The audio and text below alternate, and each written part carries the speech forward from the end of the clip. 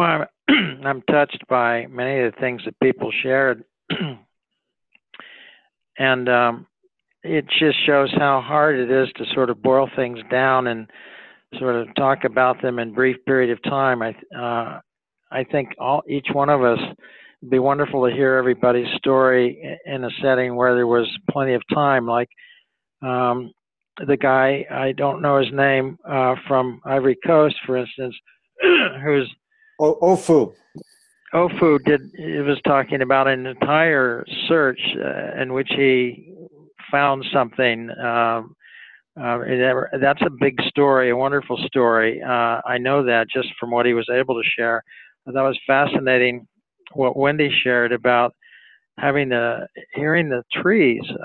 There's some books out nowadays. There's some stuff. I don't know, Wendy, if you've read any of this stuff, but there's some amazing things coming to light right now about plants. And to me, this is an example of having been open to another level, a very subtle level. I don't think we need to call it art. Art is a word that's only 500 years old in the West.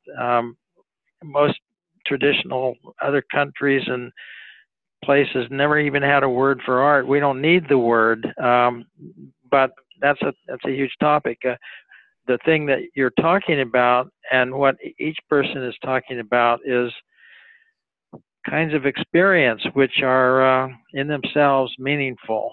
So to me, this is way more interesting than just the word art itself. It's really this question of these other levels of experience, and this is what I'm hearing. Thank you, Richard. You know, it occurs to me that you've brought the conversation full circle. You started off with wanting to talk about art outside of the academic definitions of art. And here you are once again, sort of coming back to that same place. It's about the experiences that any of us as ordinary people have and what we might want to do with that.